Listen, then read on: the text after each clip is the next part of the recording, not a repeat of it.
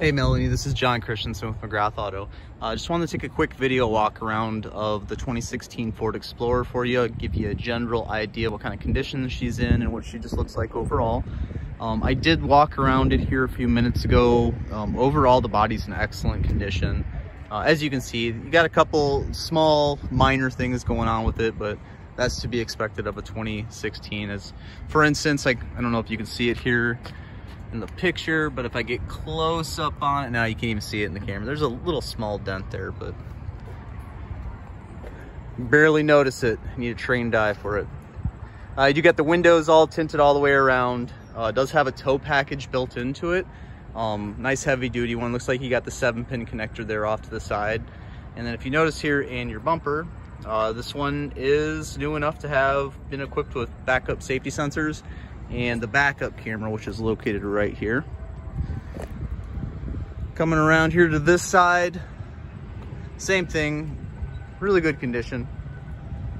One of the only things that I did notice on this vehicle that might be, I'm not sure how you'd feel about, you can barely notice it, but up here along the front there's like these little bubble spots, and that's just from a little bit of corrosion under the paint.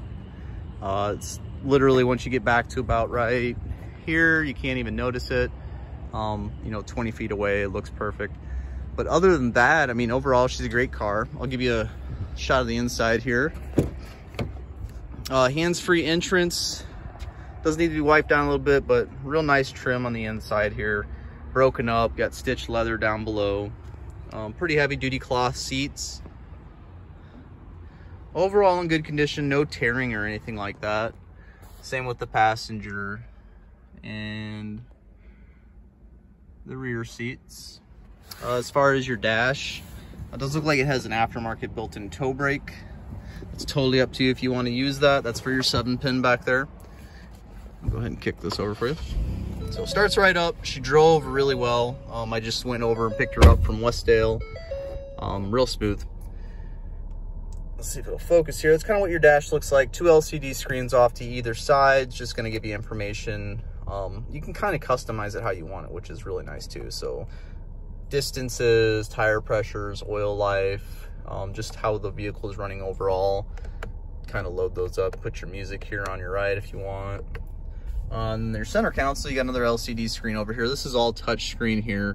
So just hitting it, you can do all your climate information, whether or not you want to set, you know, passenger driver side, cooler or warmer. Radio located down here. Looks like AM, FM, Sirius, CD, USB, and what else we got here?